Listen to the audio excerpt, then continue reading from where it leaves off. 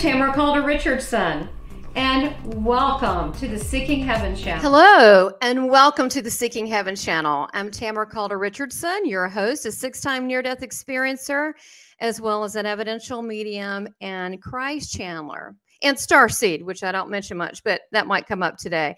Look, if you haven't subscribed, subscribe. Be a part of my spiritual community. You're totally welcome to be a part of it.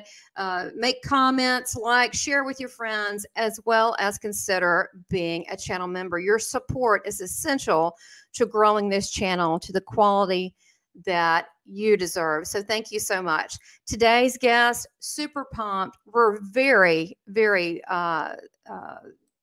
honored, really, to have this guest today. And let me tell you a little bit about who's here. It's excited. I'm excited. And that would be Debbie Solaris. Now, she has a military background, but what she's known for is being a Galactic Akashic Historian, and as well as an Arcturian contactee and communicator. She accidentally found herself on an Arcturian mothership, and they took her around.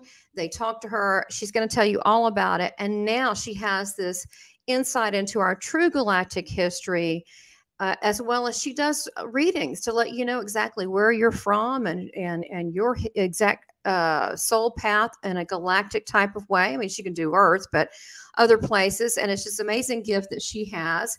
And she is known for also being on Gaia. She was a TV guest of the George Norrie show, Beyond Belief. And she has some other things in the works. So we'll see. She's quite an incredible person, and I would like to welcome her. Welcome, Debbie. Thank you for having me. Wow, what quite the intro there. You're making me sound good. Well, no, you are good. I tell you what, I have been so excited about this, and you and your message and who you are, and you're just so down to earth too. Oh, thank you. No, everybody says that, and I just try to keep it real. You know, I'm just a regular person like everybody else. You know, just trying to navigate myself through 3D reality here. So, that's true. That is difficult here. And I think it's cute. I've seen other interviews that you've done about that is a challenge for a lot of us, especially those that feel like they're supposed to be here. Yeah, no, I hear that all the time from the many starseeds I work with, with my Akashic reading, I guess practice, that a lot of us are a little bit challenged, because it is kind of a difficult journey here. It was designed to be difficult because it's kind of PhD levels. So, It is difficult. And I want to get into that exactly why we're here, humanity and all of that. But I want to hear about you and your story, because I just think you're just such a real person. And for this to happen to you, it's amazing. It's magical. And it also kind of tickles me because the way how you're just so comfortable through how you navigate with this. Before we go into your experience that you had, I think you said it was after your back surgery. I wanted to ask you about your childhood. You said you were fairly normal. And you grew up in a Roman Catholic family. Did you ever feel different? What was that like before we get into this big, the big awakening story? Yeah, it was pretty powerful. Yes. Yeah, the big awakening story. Yeah, actually, it was pretty ordinary. I don't think I had any special gifts, growing up. I was just kind of, except for, I think this is a typical starseed trait with a lot of us, that we kind of feel different, or we don't feel like we fit in, or we have this feeling that we came from somewhere else. And I always thought I must have been adopted because I was so different from the rest of my family. So always a little bit more sensitive, I guess. But as far as any special psychic gifts, I didn't really notice any until my Great Awakening. But wow. But yeah, it was just pretty normal. I was kind of a shy kid. I was a little bit of a bookworm. I used to like to read a lot. I still like to read, but no, I just, I think it was a little bit traumatic at times because I was really sensitive, and the world is so harsh. I mean, it's harsh for kids. I feel sorry for kids, actually, but yeah. But no, but other than that, it was pretty normal. And I just you know, I had a background. You mentioned my background in the military. I spent, you know, 6 years as a Navy hospital corpsman, you know, mostly stationed on Westpac, which was mostly California and Hawaii, you know, so I was in those areas. And I was a preventive medicine tech. That was my specialty. And then after that, I worked in the environmental health field for a lot of years. You know, I worked for local public health. So, so yeah, pretty ordinary background.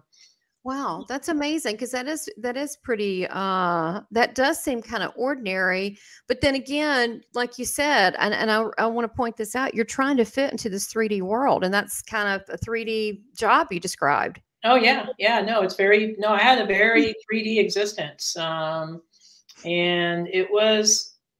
I mean, I think, you know, I did pretty good. You know, I think I was a fairly successful person. You know, I completed, you know, college and, you know, just did the normal things that most people did. So, so I think I was fairly successful. So, you know, there was no reason for me, you know, to try to get into the spiritual realm. You know, I was just, you know, Right. yeah.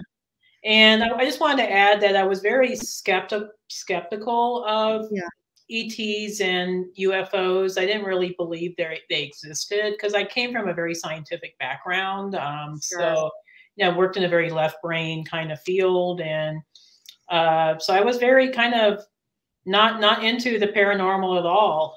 It was actually my now partner who was more into it, you know, so he was really into it, but me, not so much. So isn't that funny? I feel the same way. I thought it was interesting, sort of, but I never, and the same thing. So you tickle me. There's so many people that are waking up now that this is really exciting, because it's not like that you came in remembering all this stuff, that you literally were ignited and awakened. I was asleep. I was so asleep. I was asleep. I mean, it was, I mean, and just the way I woke up was so dramatic. I mean, you know, I think most people kind of go through a process. With me, it was just like one day I was asleep, next day I was totally awake, you know, so so it was a little bit dramatic for me, but it's different for all of us. I think all of us have different journeys. You know, all of our spiritual journeys can be very different.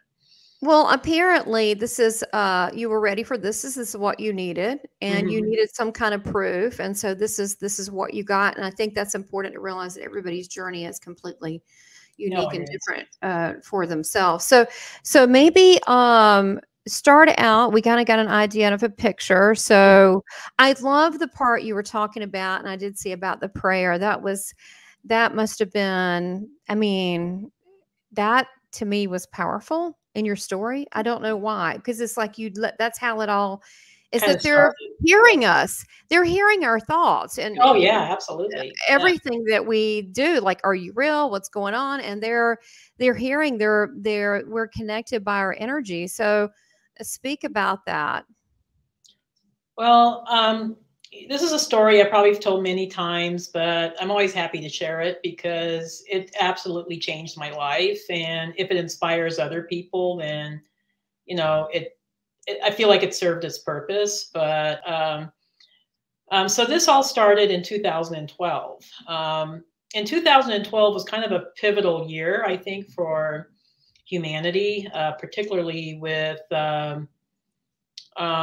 you know, with the Mayan calendar, you know, ending, and, you know, this new, you know, new era beginning, and, you know, with all the, you know, I think social economic changes that were happening on the planet at the time, you know, so there was a lot, you know, pretty much going on during that time. So how it happened was, I was going through a little bit of a transition myself.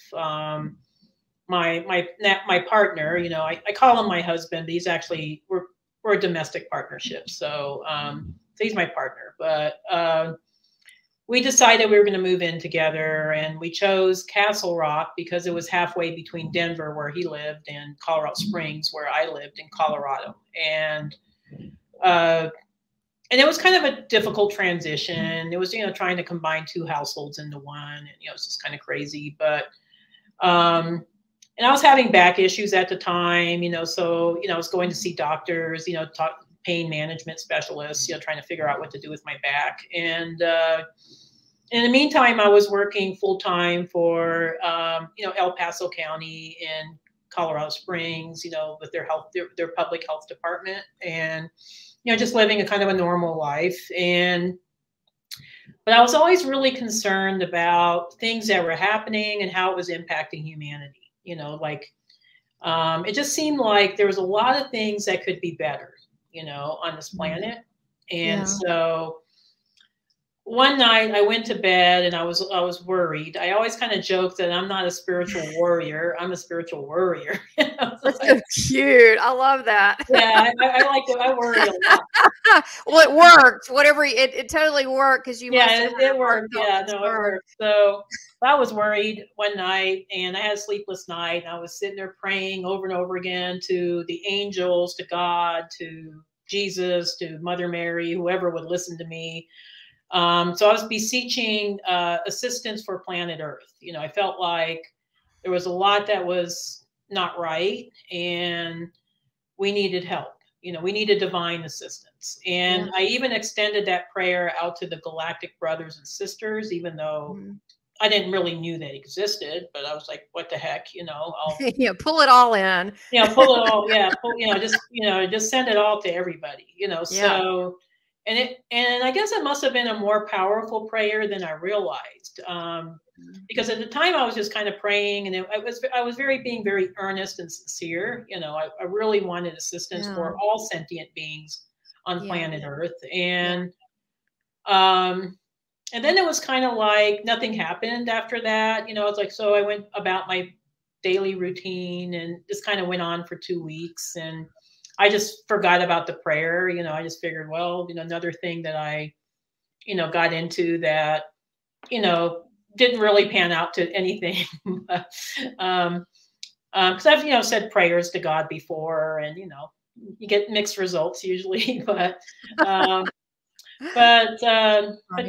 I had my little back surgery. So it wasn't a major surgery. I just had like a laser deal, just to kind of, help with pain. And about 3 or 4 days after the surgery, I went to bed as normal. And when I came back to consciousness, I was in a totally different reality, so it was not, and it wasn't a dream. A lot of people say, were you just having a crazy dream? And I said, oh, no, it wasn't a dream. It was more like a near-death experience, actually. Oh, okay. Well, that makes total sense. And a lot of near-death experiencers have also had UFO experiences, but they don't like talking about it. I don't know why. So for people listening, were you physically not there, or were you just, your consciousness was just absolutely not in your body at that point? I think I was there in my consciousness. I don't think my physical body was there. But when I looked at myself, I looked like myself. Like if I looked at my hands, it looked like, so it wasn't like I was this nebulous kind of being. I guess somehow retained, some of my, physicality, Right. So, your etheric bodies. Okay, go ahead. So, I came to, and I found myself on what looked to be like an extraterrestrial starship. I mean, that, for lack of a better explanation. And it didn't look like metallic. A lot of people think that, these extraterrestrial starships look like ships on Star Trek or Star Wars, the popular sci-fi movies. And like my holodeck back here. Yeah. It doesn't look like that. It's a little bit more organic. I don't know. It's hard to explain. I mean, they have semblances of, I guess, structure. Definitely there's structure. There's rooms. There's space. But it's very organic. It's more comprised of light and plasma. I don't know, some sort of plasma-like material, which is really speaking of extraterrestrial technology.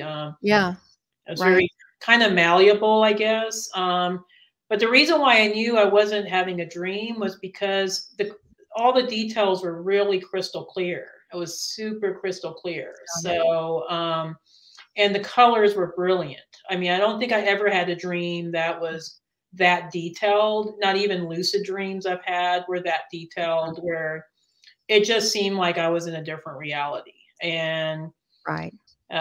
you know, so the ship seemed to be like a sentient being because it was kind of guiding me to a space, and I just kind of followed along. And a lot of people asked me if I was scared, and I said, no, I wasn't really scared. I was just kind of curious, maybe. And then I ended up in this kind of big, you know, orientation room. Kind of looks not unlike the room in your you know, background there. So kind of looked sort of like that. So was it like a, did it have a big window? I don't Yeah, know. it had big windows. It had like it had a fireplace, which was kind of weird, but Maybe it was trying to make you feel comfortable. yeah, it was. That's what the Arcturians told me. It was to make me feel more like at home, I guess, or kind of homey, because Earth people like fireplaces. That's what they told me. That is really cute. It's cute. I mean, that's what I loved about my interaction with the Arcturians, is that they had a great sense of humor, and they were kind of poking fun, you know, a little bit, you know, with things here and there. And I love that, you know, they were trying to make me feel comfortable, you know. So, so anyway, getting back to my story, I was in this space, and there was like 4 or 5 extraterrestrial beings in this space. And I knew they were extraterrestrial because they didn't look like anything that came from Earth. Okay. You know, there's no freaking way. They were smaller beings. They had large heads, larger eyes. The eyes had irises and pupils. So it wasn't they like, shaped like ours this way or upright? they were kind of a little more almond shape, I guess. I don't know, a little more This upright. way or this way? This way, I guess, a little bit more almond shape. But they had very kindly features. I mean, they didn't look like rays at all, other than the fact that they had the larger heads and the smaller bodies. But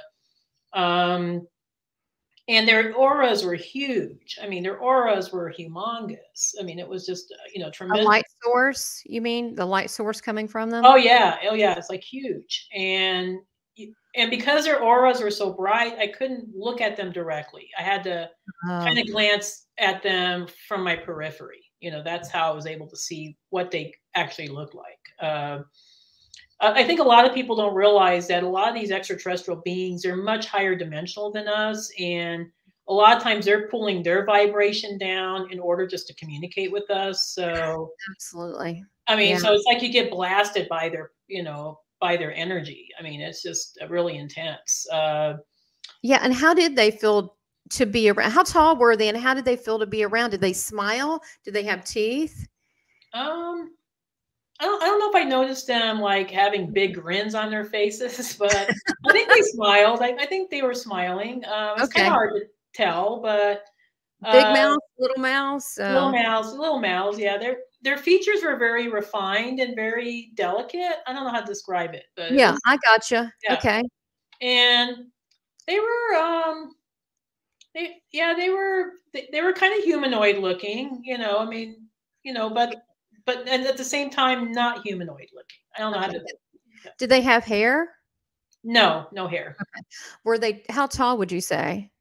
Probably about my height, if not shorter. I'm about 5 foot. So okay, you're short like me. I'm 5'2". Mm-hmm. Yeah, I'm a shorty. I used to be 5'1". I shrunk. Darn it! I shrunk too. I know, it's like getting older just kind of sucks, you know. It does. It's not for women. You know, so I was, you know, so they were little beings, but they had really big energy, and they just emanated all this love energy. It's just like, I mean, you just want to bathe in their love, you know, their love energy, because it's just so amazing, you know. So, you know, so I was formulating questions in my head, and I was trying to figure out, how do I communicate with these beings? Because I don't even know if they know English. You know, I mean, you know, that was the thought I had at the time. I mean, now I know they know all languages. I mean, they, you know, but, and even before I would finish my sentence in my head, they would be answering my questions. Wow.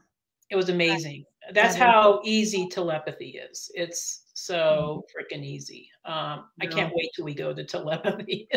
Make life so much easier. It's quicker, isn't it? Well, Yeah. with some people, you know, you can have that. My mom and I finish each other's sentences all the time. It's very odd. And she'll say at the exact same time I do. So that's probably one of our natural states. Yeah, no, I think it is. There's a few friends that I have kind of a telepathic connection with, but very few. They're the very high vibrational ones, you know. So right. Yeah. So so did they tell you why they were why you were, pardon me, did they tell you why you were there? Did they give you like, and when you're standing there, you were in this big open room. Was it white walls, gray walls? What was the colors? I would say mostly kind of whitish, grayish, maybe. You know, it was kind of very kind of plain. You know, so you know, so I think it was kind of streamlined, you know, very kind of modern, but beyond modern, what you see here on Earth. It was just very streamlined. They had a big holographic sphere in the middle of the room, and they would illustrate their concepts through the hologram. Okay. So it wasn't just them communicating with me verbally. There was also communication through the hologram with images and pictures and simulations and things like that, which was very interesting. Never experienced anything like that before. So it just came out 3D in front of you. Yeah. Okay. And there was times where I felt like I was a part of it, you know, like if they were showing me like a simulation of future Earth, I felt like I was there. You know, it was very, it was very interesting, very, very interesting. That's the kind of technology they have. It's amazing. To answer your question about, did they answer my question about why I was there? Yes, they did. Yeah, they said they heard my prayer, and I was amazed because I was like, I forgot all about the prayer, and that they were impressed by it, and that it was time for me to know who I really was and why I'm at Earth, why I'm on Earth, you know. And I'm like, what the heck are they talking about, you know? And they told me that I was, you know, an Arcturian being, you know, that I was, you know, just there, you know, doing, I guess, the mission on Earth, and that, you know, obviously I'd forgotten, you know, because, you know, the density on planet Earth is so heavy that we go through a veil of forgetfulness, so we forget who we are. But they told me that I was there on a big mission, and that I had Arcturian star family, you know, that, you know, even my physical genetics came from Arcturus, which was not 100% of it, obviously, because I'm an Earth human, but somehow there's a physical component to my connection with them as well. How does that, you know, I know you're on Gaia, and they also have, you know, I love that channel. I also, you know, we were talking about other shows on there, and it's come up in the David Wilcox show, Cosmic Disclosure, about the DNA, and that most of us have alien DNA. Yeah. How come, I mean, this is maybe seems like, maybe you can't answer this, but why is it that, how would we not know that? And do we have the science to be able to, we don't have this, I mean, Ancestry does not have, they can barely find out Cherokee Indians. They probably can't find out. They can't, they're not quite there yet. No. Okay. I mean, okay. So I think a lot of what they call junk DNA is actually extraterrestrial DNA.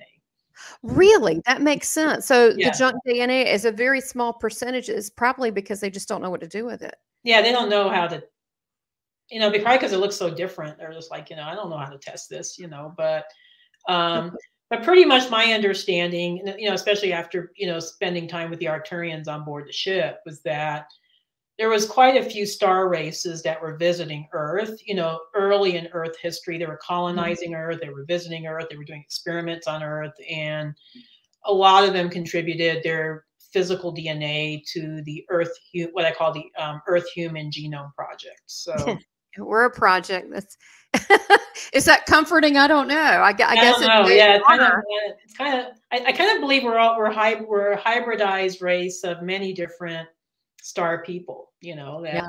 Yeah. You know, so a lot of us carry Sirian DNA. A lot of us carry Pleiadian DNA. some of us carry, Arcturian or Andromedan DNA, so there's, and my understanding there's about 22 star races that were directly involved with this project. So that's why I see the same lineages over and over and over again when I do readings for people. Because a lot of people ask me, like, do you ever get anything that's way off in some freaking other universe? Yeah, yeah.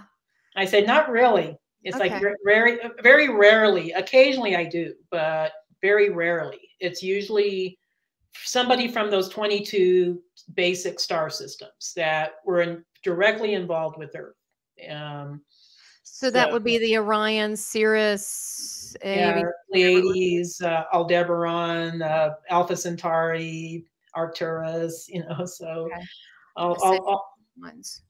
Yeah, okay. So all the ones that we commonly hear about, the majority of us have DNA that's connected to those systems. So I want to get back to your story, but I do want to ask you, since you brought that up in the DNA, because that's something that I know that people ask a lot about. They're really interested in that.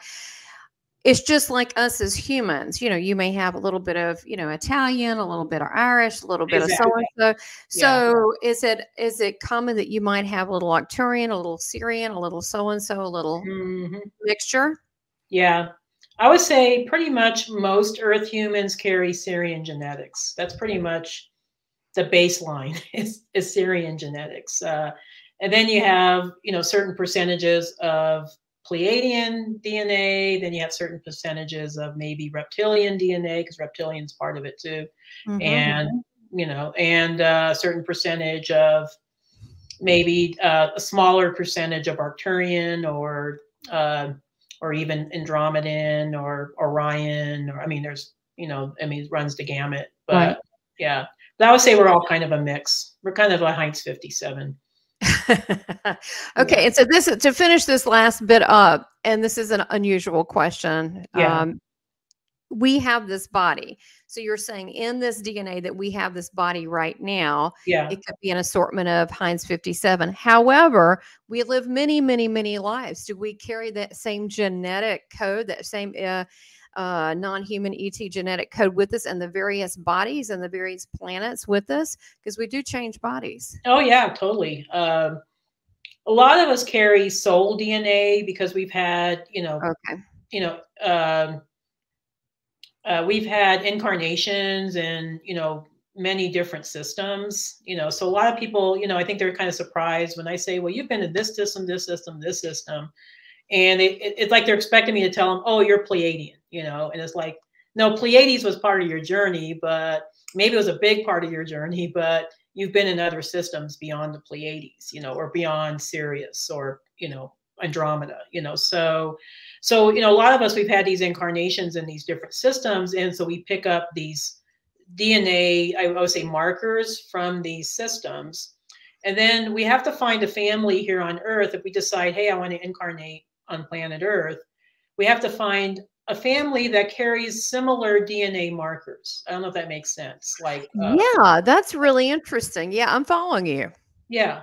So a lot of us, when we make contracts in order to, I may be getting ahead of myself because we're talking about soul contracts a little bit. That's more on the, well, that's okay. We can go there and come back. That's so we make planetary contracts with planet Earth. We're trying to find Earth families to incarnate into because we're not from Earth. We have to make a contract with a family, and so, or with some families, and so, kind of like there's got to be a DNA match. Okay, so in order for me, for instance, as an Arcturian starseed to incarnate on planet Earth, I have to find a family that has a certain percentage of Arcturian DNA. In order. Because why? Yeah. Why? Because it wouldn't work otherwise, it would not be a match. I would not be able to sustain the connection between my physical body and my soul body.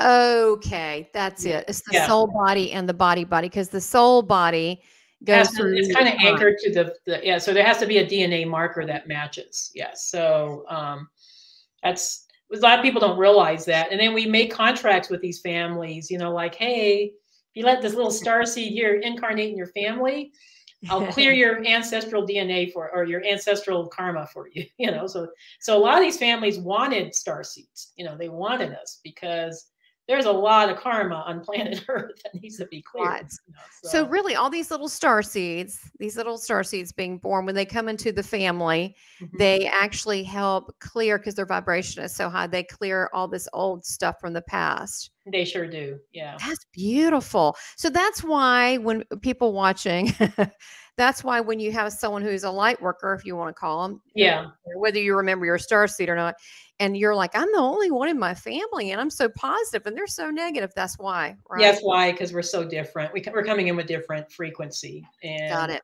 Yeah, That explains a whole heap of a lot of things. yeah.